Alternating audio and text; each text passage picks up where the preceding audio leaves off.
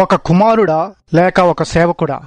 And we want to think today a little more about what we were looking at in our last two programs, and that is the difference between being religious and being spiritual. మన గత 2 కార్యక్రమాలలో మనం చూచిన దాని గురించి మరికొంచెం ఈ రోజున ఆలోచిద్దాము. అది మతాశక్తి కలిగి ఉండటానికి, ఆత్మానుసారంగా ఉండటానికి మధ్యనున్న వ్యత్యాసము. A person can be religious and still be very, very selfish and self-centered and think all the time in terms of his own profit and his own gain.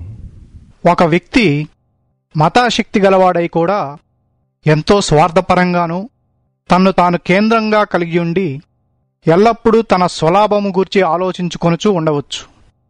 But when a person becomes spiritual, he cannot be self-centered or selfish.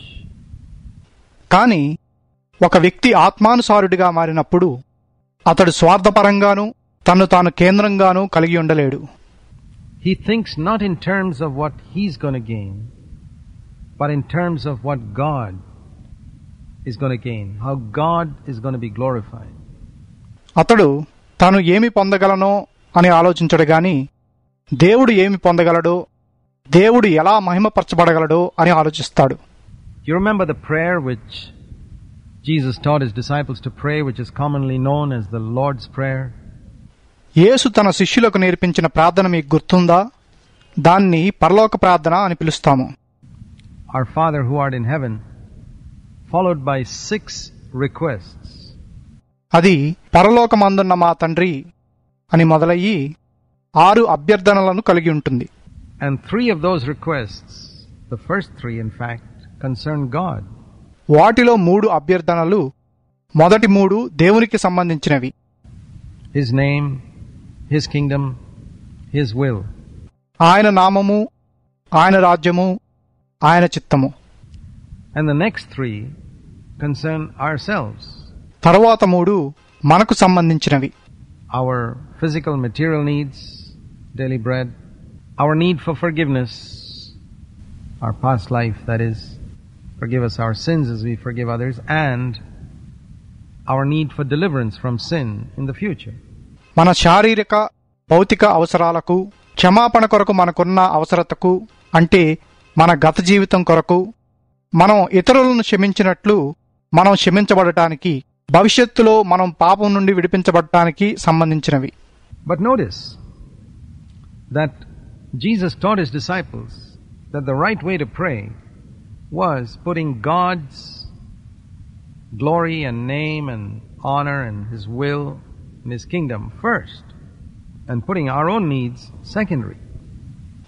కానీ ప్రార్థించడానికి సరైన విధానం దేవుని మహిమను, నామమును, ఘనతను, ఆయన చిత్తాన్ని, ఆయన రాజ్యాన్ని మొదట ఉంచి మన స్వంత అవసరతలను తర్వాత పెట్టడమని యేసు తన శిష్యులకు నేర్పించాడని గమనించండి.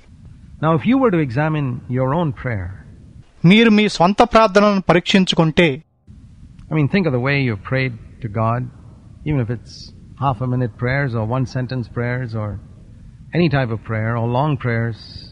What have you basically prayed to God for during, say, the last 1 year? మీరు దేవునికి ఏ విధంగా ప్రార్థించారో ఆలోచించండి. అవి 1/2 నిమిషం ప్రార్థనలు కావచ్చు, లేక ఒక్క వాక్యంతో కూడిన ప్రార్థనలు కావచ్చు, లేక సుదీర్ఘ ప్రార్థనలు కావచ్చు, ఏ రకమైన ప్రార్థనలైనా కావచ్చు. గత సంవత్సరంలో ఎలా ప్రార్థించారో ఆలోచించండి.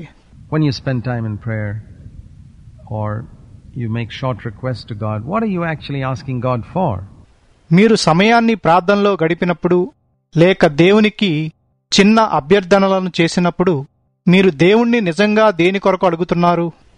And if you're honest, you will discover how much your prayers are centered around yourself and your family. That's about it. మీరు యథార్థంగా ఉంటే మీ ప్రార్థనలు మీ చుట్టూ, మీ కుటుంబం చుట్టూ ఎంతగా కేంద్రీకృతమైనవో మీరు కనుగొంటారు. And that is an indication of the way you live also. అది మీరు జీవించే విధానానికి కూడా సూచనగా ఉంది. How do you spend your money? How do you spend your time? మీరు మీ డబ్బును ఎలా ఖర్చు పెడతారు? మీ సమయాన్ని ఎలా గడుపుతారు? And you may find the answer to these questions that your life is so wrapped up only around yourself and your family, and to ease your conscience, you give a little time to God. Maybe on Sunday, maybe on a Wednesday evening. ఈ ప్రశ్నలకు సమాధానంగా మీ జీవితం మీ చుట్టూ, మీ కుటుంబం చుట్టూ తిరుగుతుందని, మీ మనస్సాక్షిని నెమ్మళపరచుకోవడానికి మీరు బహుశా ఆదివారం రోజునో లేక బుధవారం సాయంత్రాన్నో దేవునికి కొద్ది సమయాన్ని ఇవ్వడానికి మీరు చూస్తారు. And you feel that you are spiritual because you've given a little time to God, and maybe because you live an upright life. But true spirituality is a lot more than going for 2 meetings a week. మీరు దేవునికి కొంత సమయాన్ని ఇచ్చినందుకు లేక నీతిగా జీవిస్తున్నందుకు మీరు ఆత్మానుసారులని మీరు భావిస్తారు. కానీ నిజమైన ఆత్మానుసారత వారానికి 2 కోటాలకు వెళ్లడం కంటే చాలా ఎక్కువైనది.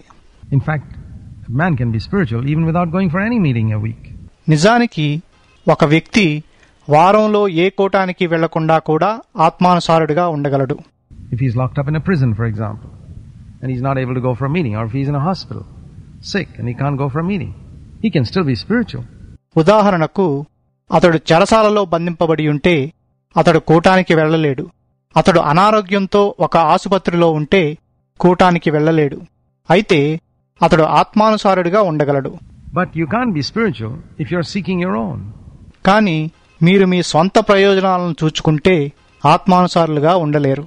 A religious person goes through religious acts to ease his conscience. But deep down in the center of his life, self still sits on the throne. ఒక మతాశక్తి గల వ్యక్తి తన మనస్సాక్షిని నెమ్మలపరచుకోవడానికి మతపరమైన కార్యక్రమాల్లో పాల్గొంటాడు గాని తన జీవితం యొక్క కేంద్రంలో తన అహమే సింహాసనంపై కూర్చుని ఉంది. And that's why Jesus said, you can't be my disciple unless you take up the cross, deny that self which is sitting on the throne. Luke 9:23. అందుచేతనే నీవు నీ సిలువనెత్తుకుని సింహాసనంపై కూర్చున్న ఆ అహాన్ని ఉపేక్షించుకోకపోతే నీవు నా శిష్యుడవు కాలేవు అని యేసు చెప్పాడు. Unless you deny your self, self, life, dethrone it, kill it, and follow me, you can't be my disciple. And he said there, you got to do it every day. నీ స్వజీవమును నీవు ఉపేక్షించకపోతే, దానిని గద్దెదించి చంపి నన్ను వెంబడింపకపోతే నీవు నా శిష్యుడవు కాలేవు. దాన్ని నువ్వు అనుదినము చేయాలి అని యేసు చెప్పాడు. And so we see that a religious person can still have self sitting on the throne of his heart and go through every external activity. కాబట్టి ఒక మతానుసారుడైన వ్యక్తి తన హృదయంలో ఉన్న సింహాసనం పైన తన అహాన్ని కూర్చోబెట్టి ప్రతి విధమైన బాహ్య సంబంధమైన కార్యక్రమాల్లో పాల్గొనగలడు. He may go to every meeting, he may go to 6 meetings or 7 meetings a week. అతడు ప్రతి కూటానికి వెళ్ళవచ్చు. అతడు వారానికి 6-7 కూటాలకు వెళ్ళవచ్చు. He may engage in evangelism. He may even be a full-time worker who's given up his job and maybe travels to some difficult place to preach the gospel, and he may be just religious. అతడు సువార్తీకరణలో పాల్గొవచ్చు. అతడు తన ఉద్యోగాన్ని విడిచిపెట్టి పూర్తికాల సేవకుడు కావచ్చు. సువార్తను ప్రకటించడానికి ఒక కష్టతరమైన ప్రదేశానికి వెళ్ళవచ్చు. కానీ అతడు కేవలం మతాశక్తి గలవాడై ఉండవచ్చు.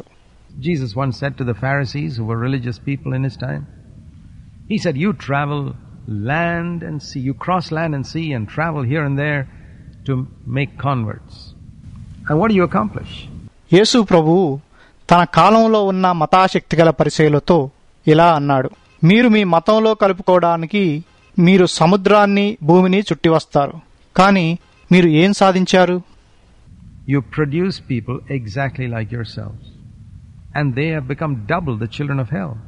మీరు ఖచ్చితంగా మీ వంటి వారినే తయారు చేస్తారు.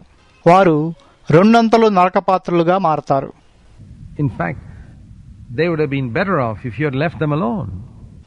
నిజానికి మీరు వారిని అలాగే విడిచిపెడితే వారు మెరుగైన స్థితిలో ఉండేవారు.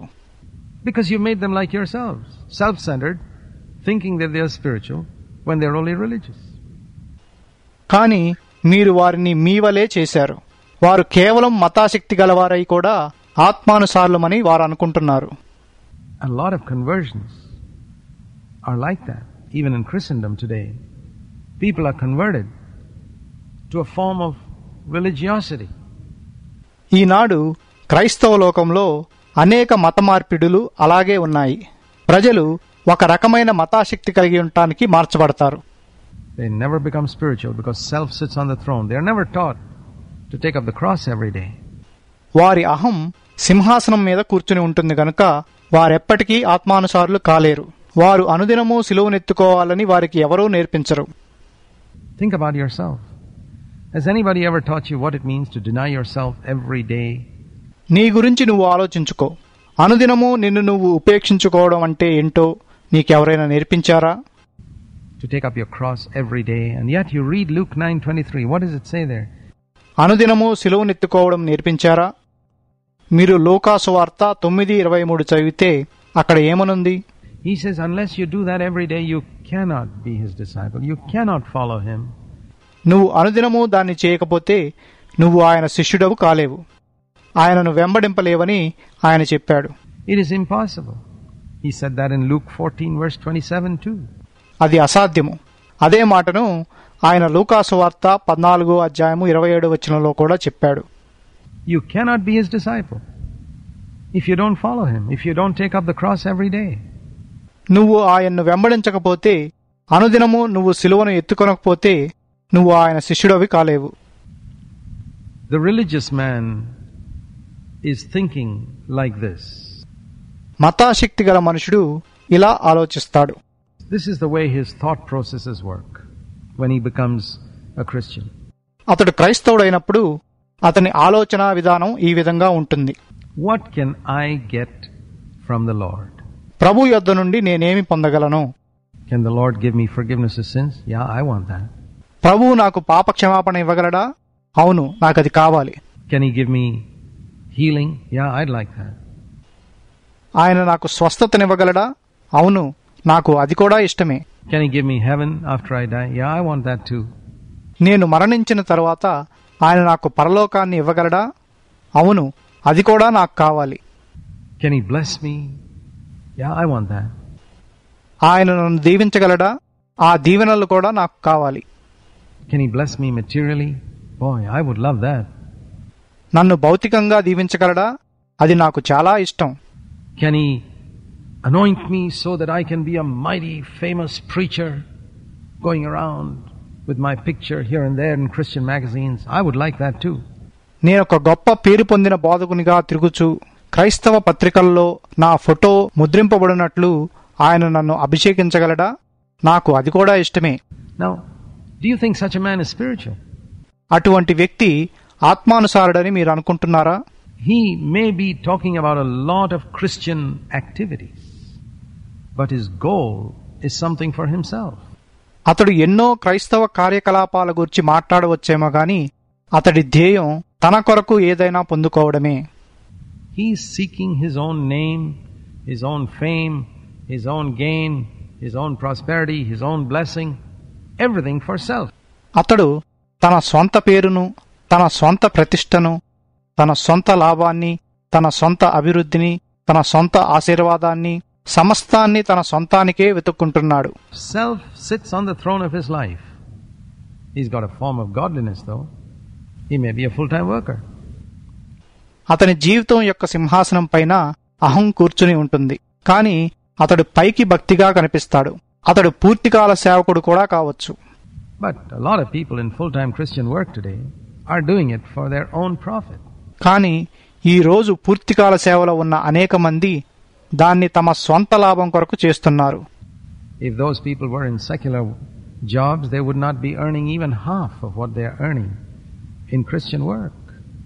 వారు లౌకికమైన ఉద్యోగాల్లో ఉండుంటే వారు క్రైస్తవ సేవలో సంపాదించే దానిలో సగాన్ని కూడా సంపాదించి ఉండరు. It's brought them profit. అది వారికి లాభాన్ని తెచ్చింది. They're doing business with God. వారు దేవునితో వ్యాపారం చేస్తున్నారు. Jesus turned such people out of the temple in his day and his time. ఆయన రోజుల్లో, ఆయన కాలంలో యేసు అటువంటి వారిని దేవాలయంలో నుండి బయటకు తరిమివేశాడు. People who sought their own, who appeared to be selling sheep and doves to help people to sacrifice in the temple, but who were actually just thinking in terms of their own profit and gain. వీరు తమ స్వప్రయోజనాలను చూచుకుంటూ ప్రజలు దేవాలయంలో బలులు అర్పించడానికి సహాయపడడానికి వారు గొర్రెలను పావురములను అమ్ముతున్నట్లు కనిపించారు. కానీ నిజానికి వారు తమ సొంత లాభాన్ని గూర్చే ఆలోచించుకునేవారు. Do you know the amount of religiosity there is in Christendom today that goes undetected, disguised as Christian work? ఈ రోజున క్రైస్తవ ప్రపంచంలో క్రైస్తవ సేవ అనే వేషం కింద ఎంత మతాశక్తి ఉందో మీకు తెలుసా? Oh, there's such a lot of that. అలాంటిది ఎంతో ఉంది. A spiritual man, on the other hand, is not thinking, what can I get out of the Lord? మరో ప్రక్క ఆత్మానుసారుడైన వ్యక్తి నేను ప్రభువు నుండి ఏమి పొందగలను అని ఆలోచించడు. He thinks, what can the Lord get out of me? ప్రభువు నా నుండి ఏమి పొందగలడు అని ఆలోచిస్తాడు. What can the Lord get from this one earthly life that I have? నాకున్న ఈ ఒక్క భూలోక జీవితం నుండి ప్రభువు ఏం పొందగలడు అని ఆలోచిస్తాడు. What's the maximum that he can get? ఆయన అత్యధికంగా ఏమి పొందగలడు? Now, I believe if you're honest as you listen to this program, you can ask yourself, what is your attitude towards the Lord? మీరు దీన్ని వింటున్నప్పుడు యథార్థంగా ఉంటే ప్రభువు పట్ల మీ వైఖరి ఎలా ఉంది అనే ప్రశ్నను వేసుకుంటారని నేను నమ్ముతున్నాను. Are you always thinking, what is the next thing I can get from the Lord for myself or my family? నా కొరకు, నా కుటుంబం కొరకు నేను ప్రభువు నుండి తర్వాత ఏమి పొందగలను అని ఎల్లప్పుడూ ఆలోచిస్తున్నారా? Or is your attitude, what can the Lord get more out of my earthly life before I leave this earth? What more can he get out of me? లేక నేను ఈ భూమిని విడిచిపెట్టే ముందు ప్రభువు నా భూలోక జీవితం నుండి ఇంకా ఏమి పొందగలడు అనే వైఖరితో ఉన్నారా? I want him to have everything of me from head to foot. నా తల నుండి పాదముల వరకు సమస్తము ఆయనకు చెందాలని నేను కోరుకుంటున్నాను. And I want my life to be just spent for him. What can he get out of me? నా జీవితాన్ని ఆయన కొరకు ఖర్చు చేయాలనుకుంటున్నాను. నా నుండి ఆయన ఏమి పొందగలడు? There's a lot of difference between these two attitudes. ఈ రెండు వైఖరులకు మధ్య చాలా తేడా ఉంది. And both people may sit next to each other in a Christian church, and you may not be able to distinguish between the two, because it's a question of heart attitude. ఇద్దరూ ఒకే క్రైస్తవ సంఘంలో ప్రక్కప్రక్కన కూర్చోవచ్చు, కానీ మీరు వారిద్దరి మధ్య తేడాను చెప్పలేరు, ఎందుకంటే అది హృదయం యొక్క వైఖరికి సంబంధించినది. Both may go out in evangelism. Both may go out to serve the Lord, and both may sacrifice. ఇద్దరూ సువార్తీకరణకు వెళ్ళవచ్చు, ఇద్దరూ బయటకు వెళ్లి ప్రభు సేవ చేయొచ్చు, ఇద్దరూ త్యాగం చేయొచ్చు. And yet the fundamental motive underneath may be totally different. కానీ మౌలికంగా వారి ఉద్దేశాలు పూర్తిగా వేరై ఉండొచ్చు. You know, it's motive that determines spirituality, not the action. మీకు తెలుసా, ఆత్మానుసారంగా ఉండటం అనే దాన్ని నిర్ణయించేది ఉద్దేశము కానీ క్రియలు కాదు. Jesus went to the synagogue. The Pharisees went to the synagogue. యేసు ప్రభు సమాజ మందిరానికి వెళ్ళాడు, పరిసయ్యులు కూడా సమాజ మందిరానికి వెళ్లారు. But do you think they were both equally acceptable to God?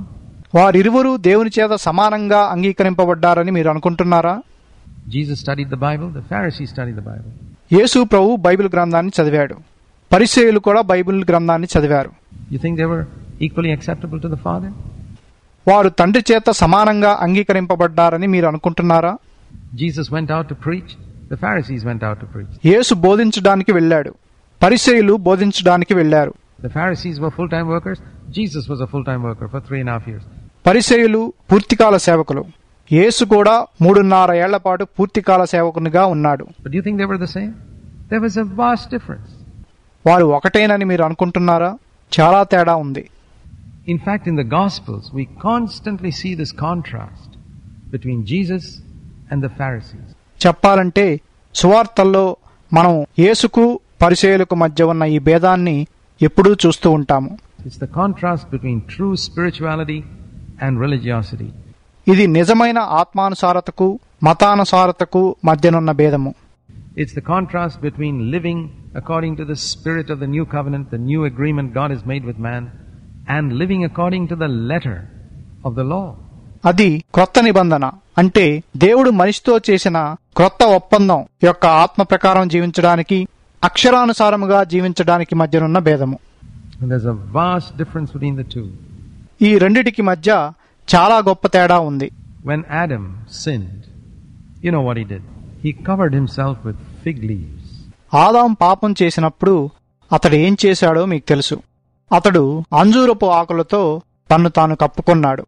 And fig leaves are a picture of religiosity, with which a man tries to make himself presentable before God and before men. అంజూరపు ఆకులు మతానుసారతకు సాదృశ్యంగా ఉన్నాయి. వాటితో మనుషుడు దేవుని ఎదుట మనుషుల ఎదుట తన్ను తాను కనపరుచుకోవడానికి ప్రయత్నిస్తాడు. You know what Jesus did when he saw a fig tree covered with fig leaves? ఒక అంజూరపు చెట్టు ఆకులతో నిండి ఉండటం యేసు చూచినప్పుడు ఆయన ఏం చేశాడో మీకు తెలుసా? He cursed it. He cursed it and the whole tree withered up. ఆయన దాన్ని శపించాడు. అప్పుడు ఆ చెట్టంతా ఎండిపోయింది. And that teaches us that there is a curse on religiosity. మతానుసారత పైన ఒక శాపమున్నదని అది మనకు నేర్పిస్తుంది. He came looking for fruit in that fig tree. He didn't want just leaves. ఆయన ఆ అంజూరపు చెట్టులో ఫలాలు కొరకు వచ్చాడు. ఆయన కేవలం ఆకులను కోరుకోలేదు. Fig trees were not created just to have leaves. అంజూరపు చెట్లు కేవలం ఆకులు కలిగి ఉండటానికి సృష్టింపబడలేదు. And God did not create man just to be religious. దేవుడు మనిషిని మతాశక్తి కలిగి ఉండటానికి సృష్టించలేదు. Yeah, there are religious activities, but underneath it all, if there is not a spiritual life, then God's not interested in it. అవును, మతపరమైన కార్యకలాపాలు ఉన్నాయి. కానీ వాటన్నిటి క్రింద ఒక ఆత్మానుసారమైన జీవితం లేకపోతే దేవునికి ఆసక్తి లేదు. There's a curse over it. అట్టి దానిపైన ఒక శాపముంది. What is it that God gave Adam? దేవుడు ఆదాముకు ఇచ్చిందేంటి? God stripped him of those fig leaves and gave him a covering of skins. దేవుడు ఆ అంజూరపు ఆకులను అతని నుండి తీసివేసి చర్మపు దుస్తులను ఇచ్చాడు. He killed an animal and put a skin over him. ఆయన ఒక జంతువును చంపి దాని చర్మాన్నిచ్చాడు. It's a picture of God giving us His own nature. అది దేవుడు తన సొంత స్వభావాన్ని మనకివ్వడానికి సాదృశ్యంగా ఉంది. The fig leaves, the dress of fig leaves was what Adam manufactured himself. ఆ అంజూరపు ఆకులు వాటితో చేయబడిన వస్త్రము ఆదాము తయారు చేసినది. He tied up the fig leaves and made a dress for himself. అతడు అంజూరపు ఆకులను కట్టి తన కొరకు ఒక వస్త్రాన్ని చేసుకున్నాడు. And he tried to cover himself. God said, "Throw that away. I don't want it." తన్ను తాను కప్పుకోవడానికి ప్రయత్నించాడు. దేవుడు దాన్ని పారవేయి, నాకది వద్దు అని చెప్పాడు. Maybe good fig leaves, that's okay. They were not rotten fig leaves, but it was still not acceptable. God said, "I'll give you a dress." అవి మంచి అంజూరపు ఆకులై ఉండవచ్చు. అవి కుళ్ళిపోయినవి కాదు. అయినప్పటికీ అవి అంగీకారము కాదు. నేను నీకొక వస్త్రాన్ని ఇస్తాను అని దేవుడు చెప్పాడు. And God gives us the nature of Christ. దేవుడు మనకు క్రీస్తు స్వభావాన్ని ఇస్తాడు. That's what that skin of the animal means. జంతు చర్మం యొక్క అర్థం అదే. And yet we can ask, why did God keep people under the law for 1500 years? To show man the emptiness of it. దేవుడు 1500 ఏళ్ల పాటు మనుషులను ధర్మశాస్త్రం కింద ఎందుకు ఉంచాడని మనం అడగొచ్చు. దాని శూన్యతను మనుషునికి చూపించడానికి. He never intended that man should live under the law all his life. మనిషి తన జీవితకాలమంతా ధర్మశాస్త్రం క్రింద జీవించాలన్నది దేవుని ఉద్దేశం కాదు. God left man under the law to show that is not the way. అది మార్గం కాదు అని చూపించడానికి దేవుడు మనిషిని ధర్మశాస్త్రం కింద ఉంచాడు.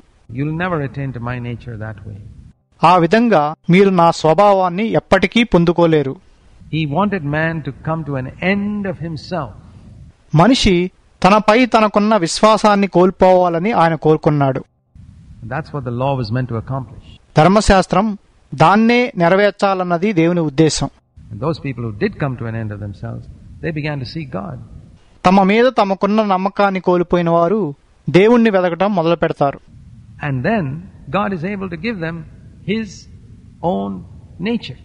అప్పుడు దేవుడు వారికి ఆయన సొంత స్వభావాన్ని ఇవ్వగలడు. And that is throwing away the fig leaves of religiosity and giving us the nature of Jesus Christ.